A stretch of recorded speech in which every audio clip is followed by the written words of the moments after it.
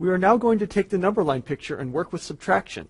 Students often want to move quickly through this section because they feel they already know how to do subtraction. However, taking the time to think through things will prepare you to deal with negative numbers a few sections from now. When performing subtraction on the number line, the subtraction step moves in the opposite direction. Example, compute 9 minus 4 using a number line. We will start off by drawing the number line. The calculation for subtraction begins at 0 just as addition. We start at 0 and move 9 to the right. And then to subtract 4, we move 4 to the left. We stop at 5, and so the answer is 5. 9 minus 4 equals 5. Notice that the arrow to the left is shifted slightly above the arrow moving to the right.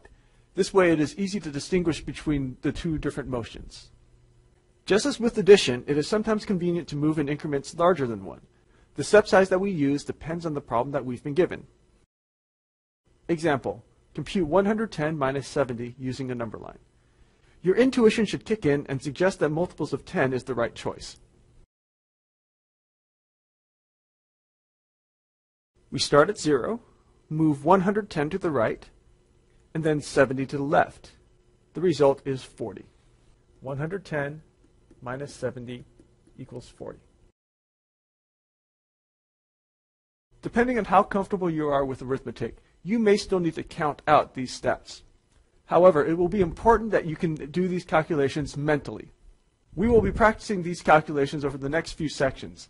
If you need more practice, you can always create or buy or find flashcards online. The goal is for you to develop the automatic recall of addition and subtraction facts.